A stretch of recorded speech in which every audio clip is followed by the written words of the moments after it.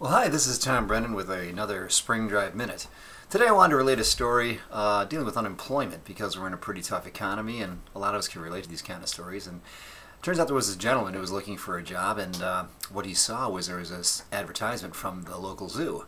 And the zoo was looking for somebody that would just come and apply for this position. And so he came in not knowing what he was going to face. And when he got there, the zoo proprietor said, well, we have a job for you, but what it has to do is actually we've run out of monkeys, we got a bunch of kids coming in tomorrow, you gotta act like a monkey.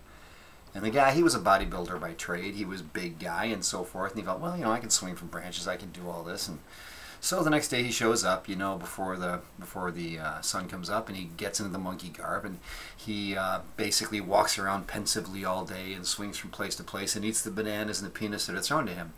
And it worked out pretty well for about the first 6 hours or so, and he started to get kind of nauseous, you know, the bananas and the peanuts were getting to him.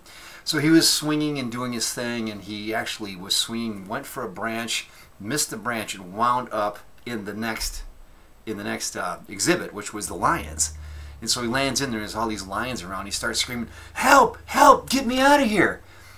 And the lion who was in there notices him and says, "Look, man, if you don't shut up, we're both going to lose our jobs."